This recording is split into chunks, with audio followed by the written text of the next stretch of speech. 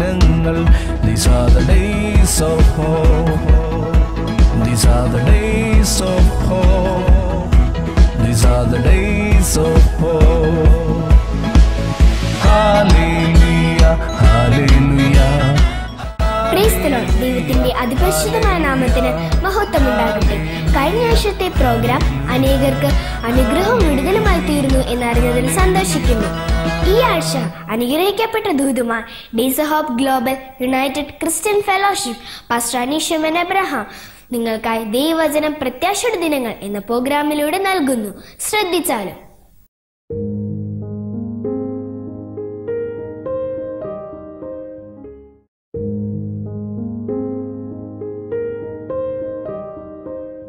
Praise the Lord. ദൈവത്തിൻ്റെ അതിപരിശുദ്ധമായ നാമത്തിന് മഹത്വം ഉണ്ടാകട്ടെ.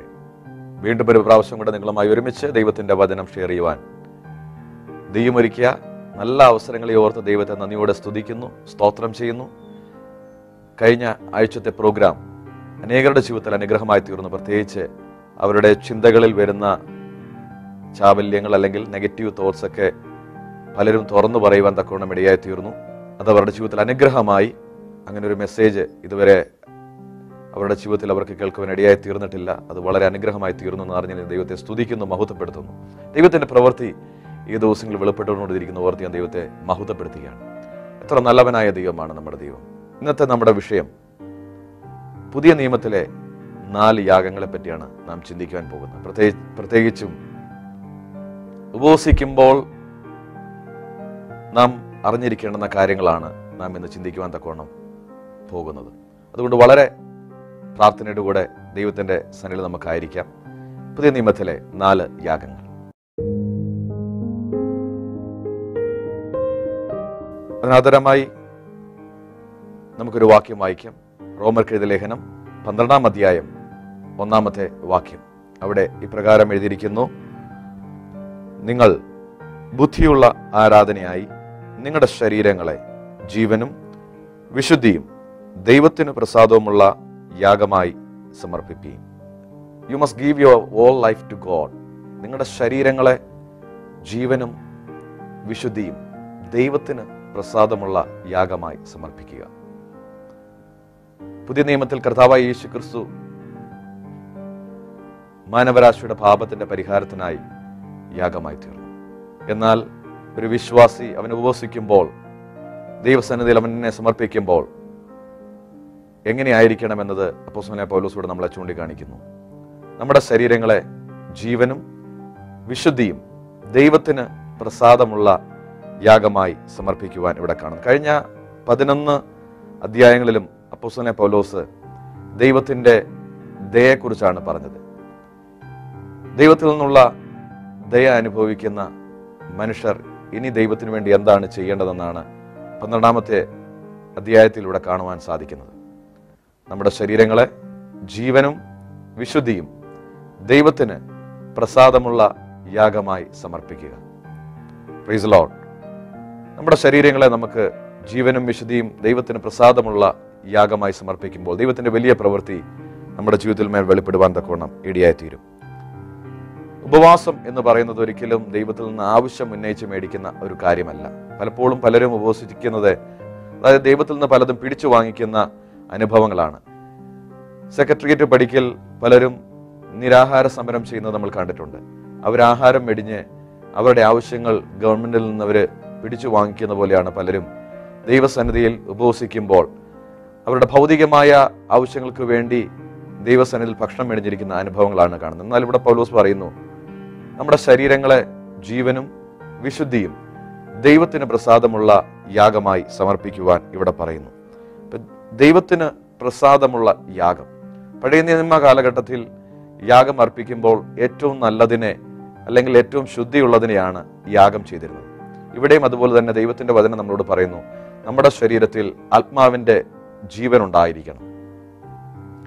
ആത്മാവിൻ്റെ ജീവൻ വിശുദ്ധിയും നമ്മുടെ ശരീരത്തിൽ ഒരുപോലെ ഉള്ള ശരീരത്തിൽ മേലാണ് ദൈവത്തിന് പ്രസാദം തോന്നുവാൻ തക്കോണം ഇടയായിത്തീരുന്നത്. നമ്മുടെ ശരീരത്തിൽ പരിശുദ്ധി ആത്മാവിൻ്റെ ജീവനില്ലെങ്കിൽ നാം ഒരിക്കലും നിത്യരായത്തിൽ പ്രവേശിക്കുവാൻ തക്കോണം ഇടയായിത്തീരത്തില്ല. അതുകൊണ്ട് തന്നെ എന്നെ കേൾക്കുന്ന പ്രിയമുള്ളവർ, നമ്മുടെ ശരീരങ്ങളെ ദൈവത്തിൻ്റെ ആത്മാവിൻ്റെ ജീവനുള്ളവരായി നമ്മുടെ ശരീരത്തിൽ വിശുദ്ധിയുള്ളവരായി ദൈവത്തിന് പ്രസാദമുള്ള യാഗമായി നമുക്ക് സമർപ്പിക്കാം.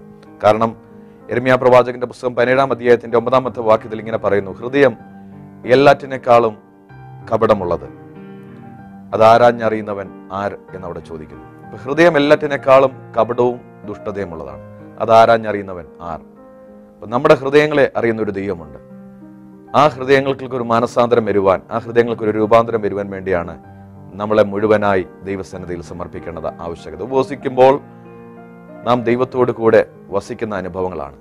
നമ്മുടെ സ്വഭാവങ്ങൾക്ക്, നമ്മുടെ ജീവിത രീതികൾക്ക് മാറ്റം വരുവാൻ, ദൈവത്തോട് ഒരു പടി കൂടെ അടുക്കുവാൻ, നിത്യതയിലേക്ക് നമ്മൾ ഒരുക്കപ്പെടുവാൻ വേണ്ടിയാണ് നാം ഉപവസിക്കുവാൻ തക്കവണ്ണം ഇടയായിത്തീരുന്നത്. അതുകൊണ്ട് എന്നെ കേൾക്കുന്ന പ്രിയമുള്ളവരെ, നമ്മുടെ ശരീരങ്ങളെ ജീവനും വിശുദ്ധിയും ദൈവത്തിന് പ്രസാദമുള്ള യാഗമായി നമുക്ക് സമർപ്പിക്കാം. മർക്കോസിന്റെ സുവിശേഷം 7-ാം അധ്യായം 20-ാമത്തെ വാക്യം താഴോട്ട് പഠിക്കുമ്പോൾ അവിടെ ഇങ്ങനെ കാണുന്നു, മനുഷ്യരിൽ നിന്ന് പുറപ്പെടുന്നത് അത്രേ മനുഷ്യനെ അശുദ്ധനാക്കുന്നത്, അകത്തുനിന്ന് മനുഷ്യരുടെ ഹൃദയത്തിൽ നിന്ന് തന്നെ.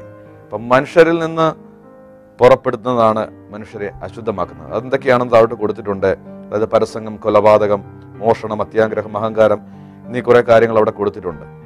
ഈ ദോഷങ്ങളെല്ലാം എന്ത് ചെയ്യുന്നു? പുറപ്പെട്ട് മനുഷ്യനെ അശുദ്ധമാക്കുന്നു എന്നവിടെ നമുക്ക് കാണുവാൻ സാധിക്കുന്നു. മനുഷ്യന്റെ അകത്തു നിന്ന് പുറപ്പെടുന്നതാണ് മനുഷ്യനെ അശുദ്ധനാക്കുന്നത്. കഴിഞ്ഞ ആഴ്ച ഞാൻ നിങ്ങളുമായി ഷെയർ ചെയ്ത വിഷയവും അതുതന്നെയായിരുന്നു. നമ്മുടെ ചിന്തകളെ നിയന്ത്രിക്കുവാൻ. നമ്മുടെ ചിന്തകളെ നിയന്ത്രിക്കുമ്പോൾ നമ്മുടെ വാക്കുകളെ നിയന്ത്രിക്കാൻ സാധിക്കുന്നു. നമ്മുടെ വാക്കുകളെ നിയന്ത്രിക്കുമ്പോൾ നമ്മുടെ പ്രവൃത്തികളെ നിയന്ത്രിക്കുവാൻ സാധിക്കുന്നു. നമ്മുടെ പ്രവൃത്തികളെ നിയന്ത്രിക്കുമ്പോൾ നമ്മുടെ ശീലങ്ങൾ മാറുന്നു. നമ്മുടെ ശീലങ്ങൾ മാറുമ്പോൾ നമ്മുടെ സ്വഭാവങ്ങൾക്ക് മാറ്റമുണ്ടാകുന്നു. അതായിരുന്നു നമ്മൾ കഴിഞ്ഞ ആഴ്ച ചിന്തിച്ചത്. എഫെസ്യ ലേഖനം 2-ാം അധ്യായം അതിന്റെ 3-ാമത്തെ വാക്യത്തിൽ ഇങ്ങനെ കാണുന്നു, അവരുടെ ഇടയിൽ നാം എല്ലാവരും മുമ്പേ നമ്മുടെ ജഡമോഹങ്ങളിൽ നടന്നു, ജഡത്തിനും മനോവികാരങ്ങൾക്കും ഇഷ്ടമായതും ചെയ്തുകൊണ്ട് മറ്റുള്ളവരെ പോലെ പ്രകൃതിയാൽ കോപത്തിന്റെ മക്കളായിരുന്നു. അപ്പോൾ ജഡത്തിന്റെ ഇഷ്ടങ്ങൾ ചെയ്ത് നടന്നവരായിരുന്നു നമ്മൾ. ജഡത്തിന്റെ മനോവികാരങ്ങൾക്ക്, നമ്മുടെ മനസ്സിന്റെ വികാരങ്ങൾക്ക് ഇഷ്ടമായതൊക്കെ ചെയ്ത് നടന്നവരായിരുന്നു നമ്മൾ. കോപത്തിന്റെ മക്കളായിരുന്നു, കോപിക്കുന്നവരായിരുന്നു. എന്നാൽ ഇപ്പോൾ നമ്മൾ ആരായി തീർന്നു? നമ്മൾ ദൈവമക്കളായി തീർന്നു എന്ന് ഇവിടെ നമ്മൾ കാണുന്നു. 1 കൊരിന്ത്യർ ലേഖനം 6-ാം അധ്യായത്തിന്റെ 15 മുതൽ താഴോട്ട് വായിക്കുമ്പോൾ അവിടെ കാണുന്നു, നിങ്ങളുടെ ശരീരങ്ങൾ ക്രിസ്തുവിന്റെ അവയവങ്ങളല്ലയോ എന്ന് അവിടെ നാം കാണുവാൻ തക്കവണ്ണം സാധിക്കുന്നു. ക്രിസ്തുവിന്റെ അവയവങ്ങളെ ഞാനെടുത്ത് വേശ്യയുടെ അവയവങ്ങളാക്കാമോ? ഒരു നാളും അരുത്. അവിടെ താഴോട്ട് വായിക്കുമ്പോൾ വീണ്ടും കാണുന്നു, ദൈവത്തിന്റെ ദാനമായി നിങ്ങളിലിരിക്കുന്ന പരിശുദ്ധാത്മാവിന്റെ മന്ദിരമാകുന്നു നിങ്ങളുടെ ശരീരമെന്നും നിങ്ങളെ വിലയ്ക്ക് വാങ്ങിയിരിക്കാൽ നിങ്ങൾ താതാങ്ങൾക്കുള്ളവരല്ല എന്നും അറിയുന്നില്ലയോ? പ്രിയമുള്ളവരെ, ദൈവത്തിന്റെ മന്ദിരമാണ് നമ്മുടെ ശരീരം. നമ്മുടെ അവയവങ്ങൾ ക്രിസ്തുവിന്റെ അവയവങ്ങളാണ്. ദൈവത്തിന്റെ മന്ദിരത്തെ നമുക്ക് ഒരിക്കലും നശിപ്പിക്കുവാൻ അവകാശമില്ല. കാരണം നമ്മളെ വില കൊടുത്ത് വാങ്ങിയിരിക്കുകയാണ്. ഒരുവൻ ക്രിസ്തുവിലാകുമ്പോൾ അവൻ പുതിയ സൃഷ്ടിയാണ്. അവന്റെ ജീവിതം ക്രിസ്തുവിന് വേണ്ടി സമർപ്പിക്കപ്പെട്ടതാണ്. അപ്പോൾ തീർച്ചയായും അവന്റെ ജീവിതത്തിൽ അവർ മനസ്സിലാക്കേണ്ടുന്ന കാര്യം, അവർ താന്താങ്ങൾക്കുള്ളവരല്ല. കാരണം കർത്താവായ യേശു ക്രിസ്തുവിന്റെ അവസാന തുള്ളി രക്തം വരെ മുറ്റിക്കൊടുത്താണ് കർത്താവ് നമ്മളെ നേടിയത്. ദൈവം നമ്മളെ വീണ്ടെടുക്കുവാൻ തക്കോണം ഇടയായി തീർന്നത്. ഉപവസിക്കുമ്പോൾ ഉപവാസം നമ്മളെ ലോകത്തിൽ നിന്ന് വേർപിരിക്കുന്നു. ലോകത്തിന്റെ ഇച്ഛകളിൽ നിന്ന്, മനോവികാരങ്ങളിൽ നിന്ന് നമ്മൾ ദൈവത്തിന്റെ പാദപീഠത്തിലായിരിക്കുമ്പോൾ അതിൽ നിന്നൊക്കെ ഒരു മുക്തി പ്രാപിക്കുവാൻ, അതിൽ നിന്ന് അകലുവാൻ, അതിനെ ജയിക്കുവാൻ നമ്മൾ ഉപവസിക്കുമ്പോൾ ദൈവത്തിന്റെ പരിശുദ്ധാത്മാവ് നമ്മളെ സഹായിക്കുന്നു. നമ്മുടെ ശരീരത്തെ ജീവനും വിശുദ്ധിയുമുള്ള യാഗമായി തന്നെ മാറുവാൻ ഇടവരുന്നു. അത് നമ്മുടെ ഇച്ഛകളെ, നമ്മുടെ വികാരങ്ങളെ നിയന്ത്രിക്കുന്നു ഉപവസിക്കുമ്പോൾ. അതുകൊണ്ട് തന്നെ ഉപവസിക്കുമ്പോൾ നമ്മൾ ജീവനും വിശുദ്ധിയും ദൈവത്തിന് പ്രസാദമുള്ള യാഗമായി നമ്മുടെ ശരീരങ്ങളെ, നമ്മളെ തന്നെ മുഴുവനായി നമുക്ക് സമർപ്പിക്കാം. 1 പത്രോസിന്റെ ലേഖനം 2-ാം അധ്യായത്തിന്റെ 5-ാമത്തെ വാക്യത്തിൽ പ്രകാരം കാണുന്നു, നിങ്ങളും ജീവനുള്ള കല്ലുകൾ എന്ന പോലെ ആത്മീക ഗ്രഹമായി യേശുക്രിസ്തു മുഖാന്തരം ദൈവത്തിന് പ്രസാദമുള്ള ആത്മീക യാഗം കഴിപ്പാൻ തക്കവണ്ണം വിശുദ്ധ പുരോഹിത വർഗമാകേണ്ടതിന് പണിയപ്പെടുന്നു. ഇവിടെ നമ്മൾ കാണുന്നത് നമ്മളെ ജീവനുള്ള കല്ലുകളായിട്ടാണ് വിശേഷിപ്പിച്ചിരിക്കുന്നത്. എന്തിനു വേണ്ടിയാണ്? ക്രിസ്തു എന്ന മൂലക്കനൽമേൽ ഒരു ആത്മീക ഗ്രഹം ദൈവം പണിയുന്നു. ആ പണിയിൽ നമ്മൾ ഓരോരുത്തരും ജീവനുള്ള കല്ലുകളായി കാണപ്പെടണമെന്ന് സ്വർഗത്തിലെ ദൈവം ആഗ്രഹിക്കുന്നു. പത്രോസ് അപ്പോസ്തലൻ ഇതിനെക്കുറിച്ച് പറയുമ്പോൾ അദ്ദേഹത്തിന്റെ മനസ്സിൽ വന്ന ചിന്ത ഒരുപക്ഷെ ശലോമോന്റെ കാലത്തിലെ ദേവാലയത്തിന്റെ പണിയെ സംബന്ധിച്ചായിരിക്കാം. ശലോമോൻ ദൈവത്തിനു വേണ്ടി ഒരു ദേവാലയം പണിതു. കർത്താവായ യേശു ക്രിസ്തുവിന്റെ ജനനത്തിന് 950 വർഷം മുമ്പ് യെരുശലേമിൽ ഒരു ദേവാലയം ശലോമോൻ ദൈവത്തിന് വേണ്ടി പണി കഴിപ്പിച്ചു. ആ ദേവാലയം ബാബിലോണിയ സൈന്യത്താൽ തകർക്കപ്പെട്ടു എന്ന് തിരുവചനം പഠിക്കുമ്പോൾ നമുക്ക് മനസ്സിലാകുവാൻ തക്കവണ്ണം സാധിക്കുന്നു. 2 ദിനവൃത്താന്ത പുസ്തകം 36 അധ്യായത്തിന്റെ 19 വാക്യത്തിൽ അവിടെ കാണുന്നുണ്ട്, അവർ ദേവാലയം ചുട്ടുകരിച്ചതിലുള്ളതെല്ലാം നശിപ്പിച്ചു എന്ന് കാണുന്നുണ്ട്. ഏകദേശം 587 BC-യിലാണ് ഈ കാര്യങ്ങളൊക്കെ സംഭവിച്ചത്. അതിനു ശേഷം പിന്നീട് 70 വർഷത്തിന് ശേഷം ചില യഹൂദന്മാർ, എസ്രായുടെ പുസ്തകത്തിൽ അത് വ്യക്തമായി എഴുതിയിട്ടുണ്ട്, വീണ്ടും ദേവാലയം പുനർനിർമ്മിച്ചു എന്ന് കാണുന്നു. അപ്പോൾ ഇടിച്ചു കളഞ്ഞ ദേവാലയം രണ്ടാമത് പുനർനിർമ്മിക്കുമ്പോൾ അവിടെ ആ ഇടിച്ചു കളഞ്ഞതിനെയൊക്കെ എടുത്തു മാറ്റി ആ നിലം തരിശു ഭൂമിയാക്കും, അല്ലെങ്കിൽ ആ നിലം ഒരു സമഭൂമിയാക്കി അവരാദ്യം മാറ്റുന്നു. അതിനുശേഷം അവിടെ ഒരു മൂലക്കല്ല് ഇടുന്നു. ആ മൂലക്കല്ലിന് അടിസ്ഥാനത്തിന്മേലാണ് ഒരു ആലയം പണിയുന്നത് എന്ന് പറയുന്നത് പോലെ തന്നെയാണ് പുതിയ നിയമത്തിൽ നമ്മൾ വരുമ്പോൾ കർത്താവായ യേശു ക്രിസ്തു എന്ന മൂലക്കല്ല്, ആ കല്ലിന്മേലാണ് ദൈവം ഒരു ആത്മീക ഗ്രഹം പണിയുന്നത്. നമ്മൾ ഓരോരുത്തരും വിശുദ്ധ പുരോഹിത വർഗമാകുവാൻ തക്കവണ്ണം യേശു ക്രിസ്തു എന്ന അടിസ്ഥാനത്തിന്മേൽ ഒരു ആത്മീക ഗ്രഹം പണിയാണ്. ആ ഗ്രഹത്തിന്റെ ജീവനുള്ള കല്ലുകളായി നമ്മൾ ഓരോരുത്തരും കാണപ്പെടണമെന്നാണ് പത്രോസ് അപ്പോസ്തലൻ ഇവിടെ തന്റെ വാക്യങ്ങളിലൂടെ രേഖപ്പെടുത്തുന്നത്. പ്രിയമുള്ളവരെ, അതിന് നമ്മുടെ ജീവിതത്തിൽ ആത്മാവിന്റെ ജീവൻ വേണം. നമ്മുടെ ജീവിതത്തിൽ വിശുദ്ധിയുടെ അനുഭവങ്ങൾ ഉണ്ടായിരിക്കണം. നമ്മൾ അങ്ങനെ ജീവനുള്ള കല്ലുകളായി, ആ ആത്മീയ ഗ്രഹത്തിലെ കല്ലുകളായി മാറണമെന്നുണ്ടെങ്കിൽ നമ്മുടെ ജീവിതത്തിൽ ജീവിത വിശുദ്ധി വേണം. ജീവനുള്ള പരിശുദ്ധാത്മാവിന്റെ അഭിഷേകവും നമ്മുടെ മേൽ ഉണ്ടായിരിക്കണം. എഫെസ്യ ലേഖനം 2-ാം അധ്യായം അതിന്റെ 19 മുതൽ 22 വരെ വാക്യങ്ങൾ അവിടെ നമ്മൾ പഠിക്കുമ്പോൾ കാണുന്നുണ്ട്, ആകയാൽ നിങ്ങൾ ഇനി അന്യന്മാരും പരദേശികളുമല്ല, വിശുദ്ധന്മാരുടെ സഹപൗരന്മാരും ദൈവത്തിന്റെ ഭവനക്കാരും അത്രേ. അപ്പോൾ ഇവിടെ പറയുന്നു, നമ്മൾ ഇനി അന്യന്മാരല്ല, പരദേശികളല്ല, നമ്മൾ വിശുദ്ധന്മാരുടെ സഹപൗരന്മാരും ദൈവത്തിന്റെ ഭവനക്കാരുമാണ്. അതുകൊണ്ടാണ് മുമ്പേ നമ്മൾ വായിച്ച വാക്യത്തിൽ കണ്ടത്, നമ്മൾ ഇനി താതാങ്ങൾക്കുള്ളവരല്ല, നമ്മൾ ദൈവത്തിനുള്ളവരാണ്. ദൈവം പണിയുന്ന ആത്മീയ ഗ്രഹത്തിന്റെ ജീവനുള്ള കല്ലുകളാണ്. നമ്മളെ ഓരോരുത്തരെയും വിശുദ്ധ പുരോഹിത വർഗമാക്കുവാൻ തക്കവണ്ണം ക്രിസ്തു എന്ന അടിസ്ഥാനത്തിന്മേൽ ദൈവം ഒരു ആത്മീയ ഗ്രഹം പണിതു വരികയാണ്. എൻ്റെ താഴോട്ട് വായിക്കുമ്പോൾ കാണുന്നു, ക്രിസ്തു യേശു തന്നെ മൂലക്കല്ലായിരിക്കെ നിങ്ങളെ അപ്പോസ്തലന്മാരും പ്രവാചകന്മാരും എന്ന അടിസ്ഥാനത്തിന്മേൽ പണിതിരിക്കുന്നു. അപ്പൊ ക്രിസ്തു യേശു തന്നെ മൂലക്കല്ലായിരിക്കെ നമ്മളെ അപ്പോസ്തലന്മാരും പ്രവാചകന്മാരും ഒരു 5-fold മിനിസ്ട്രി ആയിട്ട് ദൈവം ഒരുക്കിക്കൊണ്ട് വരികയാണ്. Praise Lord. താഴോട്ട് വായിക്കും വീണ്ടും കാണുന്നു, അവനിൽ കെട്ടിടം മുഴുവൻ യുക്തമായി ചേർന്ന് കർത്താവിൽ വിശുദ്ധ മന്ദിരമായി വളരുന്നു. അവനിൽ നിങ്ങളെയും ദൈവത്തിന്റെ നിവാസമാകേണ്ടതിനെ ആത്മാവിനാൽ ഒന്നിച്ച് പണിത് വരുന്നു. അപ്പോൾ അവളിൽ കെട്ടിടം മുഴുവൻ യുക്തമായി ഒന്നായി തീരേണ്ടതിന് ദൈവത്തിന്റെ ആത്മാവാണ് ഈ പണി ഇപ്പോൾ ഈ ഭൂമിയിൽ ചെയ്തുകൊണ്ടിരിക്കുന്നത്. കാരണം കർത്താവ് യേശു ക്രിസ്തു പോയപ്പോൾ പ്രകാരം പറഞ്ഞു, ഞാൻ പോയിട്ട് നിങ്ങൾക്ക് പരിശുദ്ധാത്മാവെന്ന കാര്യസ്ഥനെ നിങ്ങൾക്ക് വേണ്ടി അയച്ചു തരും. അപ്പോൾ ആ പരിശുദ്ധാത്മാവിന്റെ അഭിഷേകം പ്രാപിച്ചിട്ടാണ് ശക്തിയില്ലാത്ത ദൈവത്തിന്റെ ശിഷ്യന്മാർ അവർ ശക്തിയുള്ളവരായി ദൈവത്തിന് വേണ്ടി വൻ കാര്യങ്ങൾ ചെയ്യുവാൻ തക്കവണ്ണം ഇടയായിത്തീർന്നു. അതുകൊണ്ട് തന്നെ എന്നെ കേൾക്കുന്ന ആരുടെയെങ്കിലും മേലെ ദൈവത്തിന്റെ അഭിഷേകം ഇല്ലെങ്കിൽ ഈ ദിവസങ്ങളിൽ കാത്തിരുന്ന ദൈവത്തിന്റെ അഭിഷേകം പ്രാപിക്കുക. നിങ്ങളുടെ ഉള്ളിൽ ആത്മാവിന്റെ ജീവൻ നിലനിൽക്കുവാൻ തക്കവണ്ണം ഇടയായിത്തീരട്ടെ. ജീവനും വിശുദ്ധിയും ദൈവത്തിന് പ്രസാദമുള്ള യാഗമായി നിങ്ങളുടെ ശരീരങ്ങളെ സമർപ്പിക്കുക. അങ്ങനെ ജീവനുള്ള കല്ലുകളായി ആ ആത്മീക ഗ്രഹത്തിൽ നിങ്ങളും കാണപ്പെടുവാൻ തക്കവണ്ണം ഇടയായിത്തീരും. രണ്ടാമതായിട്ട് നമ്മൾ ചിന്തിക്കാൻ പോകുന്ന വിഷയം സ്തോത്രയാഗം ഇടപെടാതെ അർപ്പിക്കുക. ഒന്നാമതായിട്ട് നമ്മൾ കണ്ടു, നമ്മുടെ ശരീരങ്ങളെ ജീവനും വിശുദ്ധി ദൈവത്തിന് പ്രസാദമുള്ള യാഗമായി സമർപ്പിക്കുക. രണ്ടാമത് നമ്മൾ ചിന്തിക്കുന്നത് സ്തോത്രയാഗം ഇടപെടാതെ അർപ്പിക്കുക. അതിനാധാരമായി നമുക്കൊരു വാക്യം വായിക്കാം. എബ്രായർക്ക് എഴുതിയ ലേഖനം 13-ാം അധ്യായം അതിന്റെ 15-ാമത്തെ വാക്യത്തിൽ ഇങ്ങനെ കാണുന്നു, അതുകൊണ്ട് അവൻ മുഖാന്തരം നാം ദൈവത്തിന് അവന്റെ നാമത്തെ ഏറ്റുപറയുന്ന അധരഫലം എന്ന സ്തോത്രയാഗം ഇടപെടാതെ അർപ്പിക്കുക. അപ്പൊ കർത്താവ് യേശു ക്രിസ്തു മുഖാന്തരം നമ്മൾ അധരഫലം എന്ന സ്തോത്രയാഗം ഇടപെടാതെ അർപ്പിക്കുവാൻ ഇവിടെ പറയുന്നു. Praise the Lord. അപ്പൊ കർത്താവ് യേശു ക്രിസ്തു നമ്മളെ വിടുവിച്ചത് ഓർത്ത്, കഴിഞ്ഞ നാളുകളിൽ നമ്മളായിരുന്ന അവസ്ഥകളും നമ്മളെ കൊണ്ടുവന്നത് ഓർത്ത് അധരഫലം എന്ന സ്തോത്രയാഗം ഇടപെടാതെ അർപ്പിക്കുവാൻ പറയുന്നു. ഇന്ന് പലപ്പോഴും ചർച്ചുകളിലൊക്കെ കണ്ടുവരുന്ന ഒരവസ്ഥ, ദൈവത്തിന്റെ ദാസൻ അല്ലെങ്കിൽ ആരാധന ലീഡ് ചെയ്യുന്ന കർത്താവിന്റെ ദാസന്മാർ അവർ പറയും, നിങ്ങളോട് സ്തോത്രം പറയാൻ പറയുമ്പോൾ മാത്രം വായ തുറന്ന് സ്തോത്രം പറയുന്നു. പ്രിയമുള്ളവരെ, ആരും നിർബന്ധിച്ചിട്ടല്ല ദൈവത്തിന് സ്തോത്രം ചെയ്യേണ്ടത്, ദൈവത്തിനെ മഹത്വപ്പെടുത്തേണ്ടത്.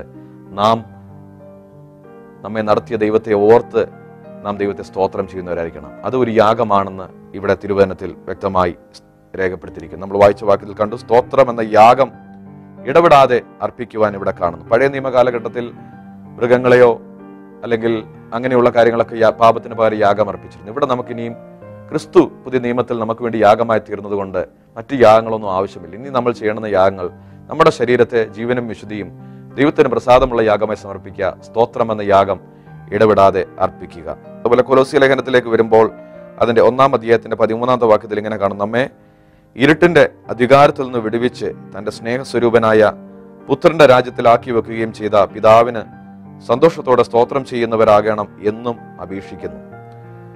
അപ്പൊ നമ്മെ ഇരുട്ടിന്റെ അധികാരത്തിൽ നിന്ന് വിടുവിച്ച സ്നേഹസ്വരൂപനായ പുത്രന്റെ രാജ്യത്തിൽ നമ്മെ ആക്കി വെച്ച പിതാവിനെ സന്തോഷത്തോടെ സ്തോത്രം ചെയ്യുന്നവരാകണം എന്നാണ് ഇവിടെ പറയുന്നത്. Praise Lord.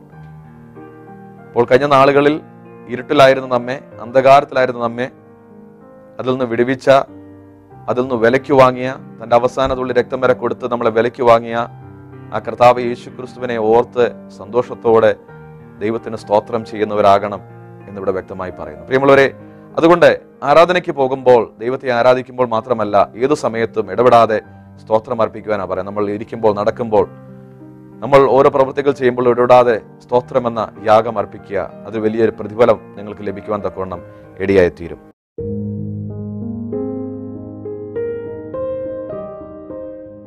എഫെസ്യ ലേഖനം 5-ാം അധ്യായം 20-ാം വാക്യത്തിൽ ഇങ്ങനെ കാണും, നമ്മുടെ കർത്താവായ യേശു ക്രിസ്തുവിന്റെ നാമത്തിൽ ദൈവവും പിതാവുമായന് എല്ലായ്പ്പോഴും എല്ലാറ്റിനും വേണ്ടി സ്തോത്രം ചെയ്തുകൊള്ളുവിൻ. അപ്പോൾ എല്ലാറ്റിനും വേണ്ടി എല്ലായ്പ്പോഴും സ്തോത്രം ചെയ്തു കൊള്ളുവാൻ ഇവിടെ അപ്പോസ്തലനായ പൗലോസ് നമ്മളെ പ്രബോധിപ്പിക്കുന്നു.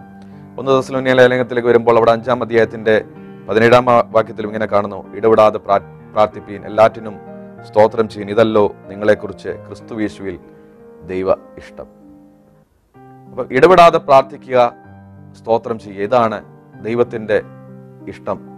അതുകൊണ്ട് എന്നെ കേൾക്കുന്ന പ്രിയമുള്ളവരെ, നമ്മൾ ഉപവസിക്കുമ്പോൾ, പ്രാർത്ഥിക്കുമ്പോൾ നാം ആദ്യം ചെയ്യണമെന്ന കാര്യം നമ്മുടെ ശരീരങ്ങളെ ജീവനും വിശുദ്ധിയും ദൈവത്തിന് പ്രസാദമുള്ള യാഗമായി സമർപ്പിക്കുക, സ്തോത്രം എന്ന യാഗം അർപ്പിക്കുക.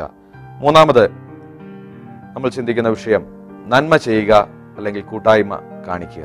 അതിനാദരമായി നമുക്കൊരു വാക്യം വായിക്കാം. എബ്രായർക്കെഴുതിയ ലേഖനം 13-ാം അധ്യായത്തിന്റെ 16-ാമത്തെ വാക്യം, നന്മ ചെയ്യുവാനും കൂട്ടായ്മ കാണിപ്പാനും മറക്കരുത്, ഈ വക യാഗങ്ങളിലല്ലോ ദൈവം പ്രസാദിക്കുന്നത്. അപ്പോൾ ഇവിടെ കാണുന്നു, നന്മ ചെയ്യുവാനും കൂട്ടായ്മ കാണിപ്പാനും മറക്കരുത്. നമ്മുടെ ശരീരങ്ങളെ ജീവനും വിശുദ്ധിയുമുള്ള യാഗമായി സമർപ്പിച്ചു, സ്തോത്രം ചെയ്യുന്നുണ്ട്. പക്ഷെ വീണ്ടും ഇവിടെ പറയുന്നു, നന്മ ചെയ്യുവാനും കൂട്ടായ്മ കാണിക്കാനും മറക്കരുത്.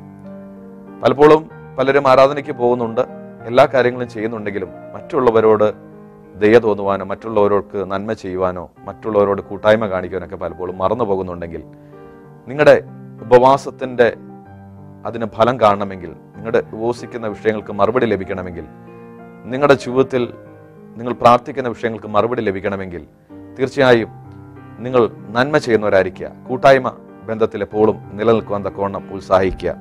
ഗലാത്യ ലേഖനം 6-ാം അധ്യായത്തിൽ ഇങ്ങനെ കാണുന്നു, വചനം പഠിക്കുന്നവൻ പഠിപ്പിക്കുന്നവന് എല്ലാ നന്മയിലും ഓഹരി കൊടുക്കണം. അപ്പോൾ നിങ്ങളെ വചനം പഠിപ്പിക്കുന്നത് ആരാണോ ആ വ്യക്തിക്ക് എല്ലാ നന്മയിലും ഓഹരി കൊടുക്കുവാൻ മറന്നു പോകരുത്. ദൈവത്തിന്റെ വചനം അത് വ്യക്തമായി നമ്മളെ പഠിപ്പിക്കുന്നു. 2 കൊരിന്ത്യർക്കെഴുതിയ ലേഖനം 8-ാം അധ്യായം 3-4 വാക്യങ്ങൾ വായിക്കുമ്പോൾ അവിടെ ഇങ്ങനെ കാണുന്നു, വിശുദ്ധന്മാരുടെ സഹായത്തിനുള്ള ധർമ്മവും കൂട്ടായ്മയെ സംബന്ധിച്ച് അവർ വളരെ താല്പര്യത്തോടെ ഞങ്ങളോട് അപേക്ഷിച്ചു. പ്രാപ്തി പോലെയും പ്രാപ്തിക്ക് മീതെയും സ്വമേധിയായി കൊടുത്തു എന്നതിന് ഞാൻ സാക്ഷി. മാസിഡോണിയ സഭകളുടെ മാതൃകയെ പറ്റിയാണ് അപ്പോസ്തലനായ പൗലോസ് ഇവിടെ പറയുന്നത്. അവര് വിശുദ്ധന്മാരുടെ സഹായത്തിന് അല്ലെങ്കിൽ അവരെ സഹായിക്കുന്നതിന് വേണ്ടിയുള്ള ധർമ്മശേഖരത്തിൽ മാസിഡോണിയ സഭ അവരുടെ പ്രാപ്തി പോലെയും പ്രാപ്തിക്ക് മീതെയും കർത്താവിന്റെ നാമത്തിനു വേണ്ടി ചെയ്തു എന്നാണ് ഇവിടെ അപ്പോസ്തലനായ പൗലോസ് പറയുന്നത്. അതിന് താൻ സാക്ഷിയാണെന്നും താൻ അവിടെ വ്യക്തമായി പറയുന്നു. പ്രിയമുള്ളവരെ, വിധവയുടെ ചില്ലിക്കാശിനെയാണ് കർത്താവ് മാനിച്ചത്. ധനവാന്മാർ ശ്രീഭണ്ഡാരത്തിൽ അവരുടെ ഉള്ളതിൽ നിന്നാണ് ഇട്ടത്. എന്നാൽ ഇല്ലായ്മയിൽ നിന്ന് ഇട്ട വിധവയാണ് കർത്താവ് കാണുവാൻ തക്കവണ്ണം ഇടയായിത്തീർന്നത്. നിങ്ങളുടെ പ്രാപ്തിക്ക് മീതെ നിങ്ങൾ ദൈവനാമത്തിന് വേണ്ടി ചെലവിടുമ്പോൾ അവിടെ ദൈവം നിങ്ങളെ മാനിക്കുവാൻ തക്കോണം ഇടയായിത്തീരും. റോമർക്ക് എഴുതിയ ലേഖനം 12-ാം അധ്യായം 13-ാമത്തെ വാക്യത്തിൽ ഇങ്ങനെ കാണുന്നു: പ്രാർത്ഥനയിൽ ഉറ്റിരിപ്പീൻ, വിശുദ്ധന്മാരുടെ ആവശ്യങ്ങളിൽ കൂട്ടായ്മ കാണിക്കുകയും അതിഥി സൽക്കാരം ആചരിക്കുകയും ചെയ്യുവിൻ. അപ്പൊ പ്രാർത്ഥനയിൽ ഉറ്റിരിക്കുന്നവരോടൊപ്പം തന്നെ എന്ത് ചെയ്യണം? വിശുദ്ധന്മാരുടെ ആവശ്യങ്ങളിൽ നാം കാണിക്കുവാൻ തക്കോണം ഇടയായിത്തീരണം. അതും ഒരു യാഗമാണ്. നന്മ ചെയ്യുവാനും കൂട്ടായ്മ കാണിപ്പാനും മറന്നു പോകരുത്. ഈ വക യാഗത്തിലല്ലോ ഞാൻ പ്രസാദിക്കുന്നത്. ഫിലിപ്പിയ ലേഖനം 4-ാം അധ്യായം 15-ാമത്തെ വാക്യത്തിൽ കാണുന്ന സുവിശേഷ ഘോഷണത്തിൽ അതിന്റെ ആരംഭത്തിൽ, അതിൽ ഞാൻ മാസിഡോണിൽ നിന്ന് പുറപ്പെട്ടപ്പോൾ നിങ്ങൾ മാത്രമല്ലാതെ ഒരു സഭയും വരവ് ചിലവ് കാര്യത്തിൽ എന്നോട് കൂട്ടായ്മ കാണിച്ചില്ല എന്ന് നിങ്ങളും അറിയുന്നു. അപ്പം ഫിലിപ്പിയർ അല്ലാതെ മറ്റാരും സുവിശേഷ ഘോഷണത്തിൽ വരവ് ചിലവ് കാര്യത്തിൽ കൂട്ടായ്മ കാണിച്ചില്ല എന്ന് അപ്പോസ്തലനായ പൗലോസ് വീണ്ടും ഇവിടെ പറയുന്നു. Praise Lord. പ്രിയമുള്ളവരെ, കർത്താവ് നമുക്ക് നന്മ നൽകിയിരിക്കുന്നത് അത് ദൈവത്തിന്റെ നാമമഹത്വത്തിനും മറ്റുള്ളവരുടെ നന്മയ്ക്കും വേണ്ടിയാണ്.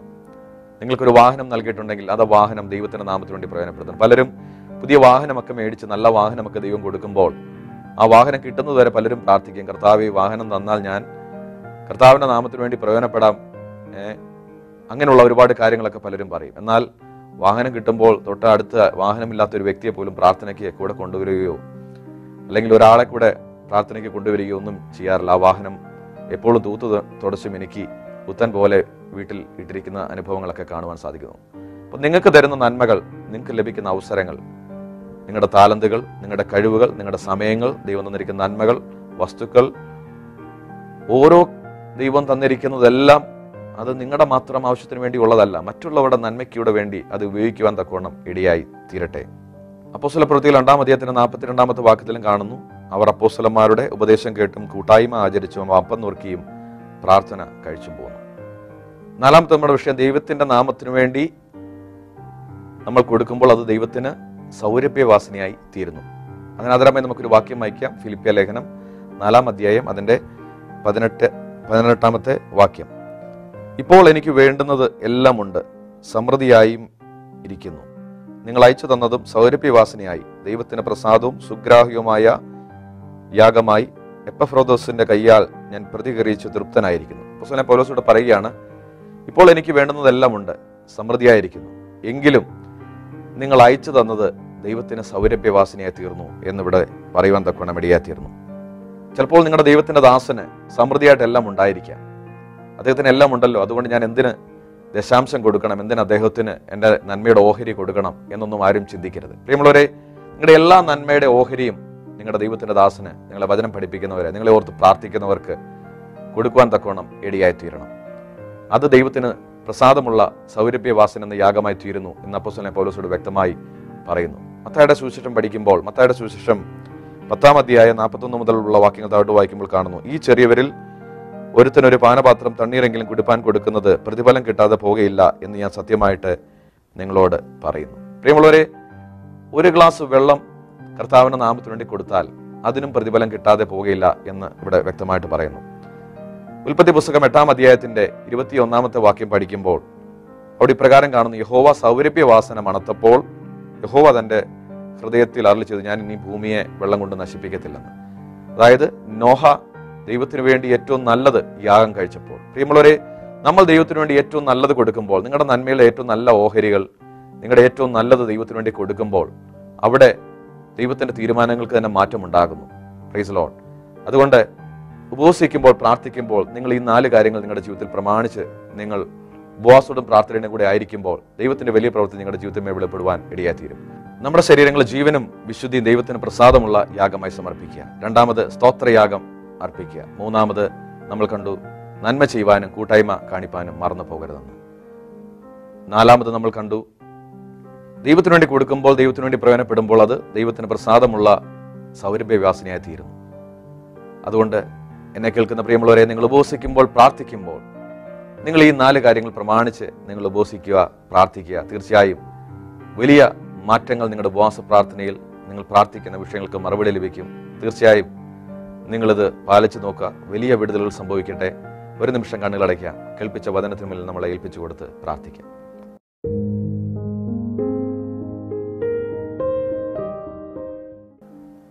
ഞങ്ങളത് വാത്സല്യമായി സ്നേഹിക്കുന്ന ഞങ്ങളുടെ സ്വർഗീയ പിതാവാം ദൈവമേ, കർത്താവേ, നല്ല ദിവസത്തിനായി സ്തോത്രം. ഇന്ന് ഈ വചനം കേട്ട എല്ലാ പ്രേക്ഷകരെയും അങ്ങയുടെ കരങ്ങളിൽ ഏൽപ്പിച്ച് അനുഗ്രഹിച്ച് പ്രാർത്ഥിക്കുന്നു. കർത്താവ്, ഞങ്ങൾ കേൾപ്പിച്ചതുപോലെ ഞങ്ങളുടെ ശരീരങ്ങളെ ജീവനും വിശുദ്ധിയും ദൈവത്തിന് പ്രസാദമുള്ള യാഗമായി സമർപ്പിക്കുന്നു. അതുപോലെ തന്നെ സ്തോത്രം എന്ന യാഗം ഇടപെടാതെ അർപ്പിക്കുന്നവരായി ജീവിപ്പാൻ മറ്റുള്ളവർ നിർബന്ധിച്ചിട്ടല്ല കർത്താവെ, സന്തോഷത്തോടെ കൊടുക്കുന്നതിന് ദൈവം സ്നേഹിക്കുന്ന ദൈവത്തിന്റെ വചനപ്രകാരം അത് ദൈവം ഇരുട്ടിൽ നിന്ന് വിടുവിച്ച ആ സ്നേഹസ്വരൂപനായ പുത്രന്റെ രാജ്യത്തിൽ ആക്കി വെച്ചത് ഓർത്ത് സന്തോഷത്തോടെ ദൈവത്തെ സ്തുതിക്കുന്നവരായി തീരുവാൻ തൊക്കണം ഈ ജനത്തെ ദൈവം ഒരുക്കിയാട്ട്. നന്മ ചെയ്യുന്നതിൽ അവർ മടുത്തു പോകരുതേ കർത്താവെ. കൂട്ടായ്മ കാണിക്കുവാൻ ദൈവത്തിന്റെ നാമത്തിനു വേണ്ടി കൊടുക്കുന്നത് സൗരഭ്യവാസന എന്ന യാഗമായി തീരട്ടെ. ഇന്നു മുതൽ ഇവർ ദൈവത്തിനു വേണ്ടി അധികമായിട്ട് പ്രയോജനപ്പെടുന്നവരായി ദൈവത്തിന്റെ രാജ്യത്തിൽ ഇവർ ഓരോരുത്തരും കാണപ്പെടുവാൻ ഈ വചനങ്ങളാൽ എല്ലാവരെയും സഹായിച്ചാട്ടെ. ഈ ജനങ്ങളെല്ലാം അനുഗ്രഹിച്ചു പ്രാർത്ഥിക്കുന്നു. അവരെ ആവശ്യങ്ങളിൽ അവരെല്ലാ വിഷയങ്ങളിലും ദൈവം പ്രവർത്തിക്കും. അവിടുന്ന് അത്ഭുതങ്ങൾ ചെയ്യുന്നതിനായി സ്തോത്രം. യേശു ക്രിസ്തുവിന് അധികാരമുള്ള നാമത്തിന്റെ പിതാവേ, ആമേൻ, ആമേൻ, ആമേൻ. ഈ വചനങ്ങളാൽ ദൈവം നിങ്ങളെ എല്ലാവരെയും ധാരാളമായി അനുഗ്രഹിക്കട്ടെ. വീണ്ടും അടുത്തയാഴ്ച ഇതേ ചാനലിൽ ഇതേ സമയം കാണുന്നവരെ ദൈവത്തിന്റെ കൃപയ്ക്കുള്ള ദൈവം നിങ്ങളെല്ലാവരെയും മറക്കട്ടെ. അതുപോലെ തന്നെ ഞായറാഴ്ച ചെങ്ങന്നൂർ YMCA വൈകിട്ട് 4 മണി മുതൽ 6 മണി വരെയുള്ള കൂട്ടായ്മയിലേക്ക് നിങ്ങളെ സ്വാഗതം ചെയ്യുന്നു.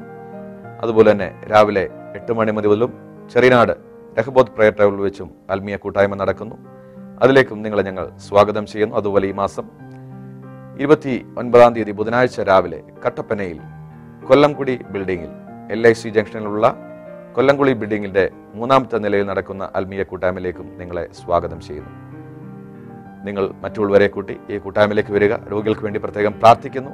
കൂട്ടായ്മയെ ഓർത്ത് പ്രാർത്ഥിക്കുക. ദൈവം നിങ്ങളെല്ലാവരെയും അനുഗ്രഹിക്കട്ടെ. Thank you. God bless you all. ചെങ്ങന്നൂരിലുള്ള ഒരു കൂട്ടം യുവാക്കളാൽ ആരംഭിച്ചതാണ് days of hope charitable society. സമൂഹത്തിലെ നിർധനരായവർക്കും അക്ഷരരായവർക്കും കൈത്താങ്ങൽ കൊടുക്കുന്നതിലൂടെ യുവതിയുവാക്കളെ സാമൂഹിക പ്രതിബദ്ധത ഉള്ളവരാക്കുവാൻ വേണ്ടി ചാരിറ്റി പ്രവർത്തനങ്ങൾ, മദ്യം, മയക്കുമരുന്ന്, മൊബൈൽ ഫോണിന്റെ ദുരുപയോഗം എന്നിവയ്ക്ക് എതിരായുള്ള അവയർനെസ് ക്ലാസുകൾ, യുവതിയുവാക്കളെ ലക്ഷ്യബോധമുള്ളവരാക്കുവാൻ വേണ്ടി മോട്ടിവേഷൻ ക്ലാസുകൾ, മാതാപിതാക്കൾക്കും കുട്ടികൾക്കുമായുള്ള കൗൺസിലിംഗ് ക്ലാസുകൾ, കൂടാതെ ദൈവിക ബന്ധത്തിൽ മുന്നോട്ടു പോകുവാൻ ആത്മീയ കൂട്ടായ്മ, യുവതിയുവാക്കളുടെ ടാലന്റ് മനസ്സിലാക്കി വളരുവാൻ days of hope music band. ഈ പ്രോഗ്രാം നിങ്ങൾക്ക് അനുഗ്രഹമായെന്ന് ഞങ്ങൾ വിശ്വസിക്കുന്നു. Days of hope global United Christian fellowship ആത്മീയ ആരാധന ദൈവിക വിടുതൽ ശുശ്രൂഷയും എല്ലാ ഞായറാഴ്ചയും വൈകിട്ട് 4 മണി മുതൽ 6 മണി വരെ ചെങ്ങന്നൂർ YMCA വെച്ച് നടത്തപ്പെടുന്നു. ഈ ആത്മീയ കൂട്ടായ്മ അനേക ജീവിതങ്ങൾക്ക് അനുഗ്രഹവും വിടുതലുമായി തീരുന്നു.